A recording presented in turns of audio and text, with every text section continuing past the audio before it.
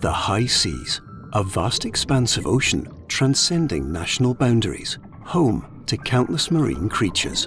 Fish travel thousands of miles to these waters to feed and breed. These seas are a vital source of oxygen and help regulate our climate, but they do not fall under the control of any country.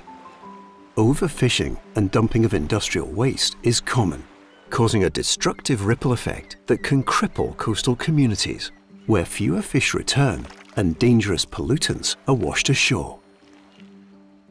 It's time to cast an eye to the future. There's an opportunity for change. A new international treaty, the first of its kind, offering security for those who rely on the health of the high seas. What if all nations agreed to end lawlessness in the ocean? What if businesses and governments were held accountable for their activity? And fragile areas were provided with protected status? What if, through a trust fund, everyone could share in the ocean's benefits? And by sharing technology and knowledge, we could all play our part as stewards of the high seas. It's a resource that covers half the planet, and it belongs to us all. We want the ocean and the people who depend on it to thrive. We need to act now. Join us, IIED.